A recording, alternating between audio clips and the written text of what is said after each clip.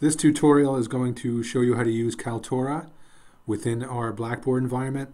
Kaltura is basically just a video hosting site for your original content. So unlike YouTube, you won't be able to find other content that exists outside on the web. This is a private video hosting tool that we have that's embedded with Blackboard for your own content. So only the people in your class will be able to see it and not people in the outside world. The first thing you need to do, obviously, is to have content. So Kaltura gives you the option to either upload a video file that you already have on your computer or create a screencast. So what we're going to do is add the gallery. So I'm going to go up to the plus sign here and I'm going to click on Tool Link. I'm going to name this Kaltura Gallery, and I'm going to go to the drop-down menu to Media Gallery. And this will put Kaltura, all the Kaltura content you have in your course menu for your students to see. I'm going to make this available to users and click Submit. Now I can see it down here.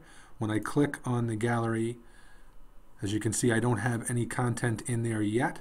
So I'm going to want to add some content. So I'm going to go up to here to the Add Media button. I'm going to upload media or record from webcam. This option I'm going to pick is upload media. I could also use the screen recorder, which is the exact same tool as Screencast-O-Matic, which is what I'm using to make this screencast. But for this choice, I'm going to pick upload media. Now you can browse through your files. So I'm going to browse through, pick that file, and then upload it. It's going to take a little bit to upload. And now I can see it's all done. I can click Next. I can give it a title. I can give it tags to make it more searchable and add a description. I'm going to skip that for now and just click Next. Now it's processing. You can see this pop-up comes up that says the entry is converting. It's processing. Please try again in a few minutes. So we're just going to wait patiently for this to process. Once it's finished processing, you will see it here. You can play it to watch and make sure everything's the way you expect it to be. You're going to want to go down here and check off Make the item public in the gallery and Add to Gallery module on the course homepage. Now you're all set with that.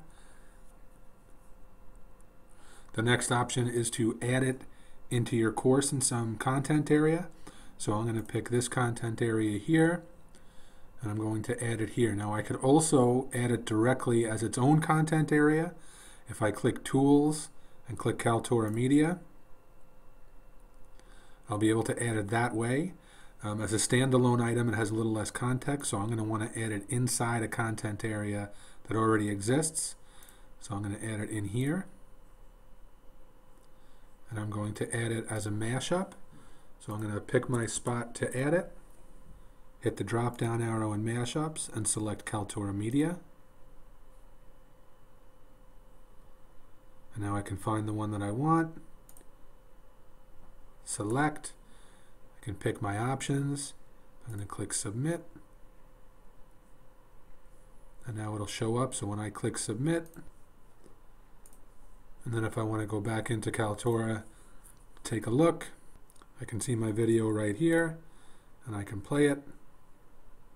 And there it is.